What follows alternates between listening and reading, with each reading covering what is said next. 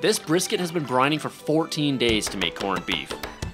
Fantastic. Now historically, the Irish were known to sell corned beef, not eat it, but it was one of the cheapest meats once they came to America. Cover your brisket with the brine and leave in your fridge for 14 days. You can see where I weighed it down.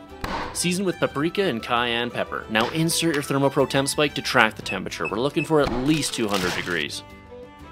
So this was my first time having corned beef and it was honestly magically delicious. Super tender and juicy. That is definitely worth the wait.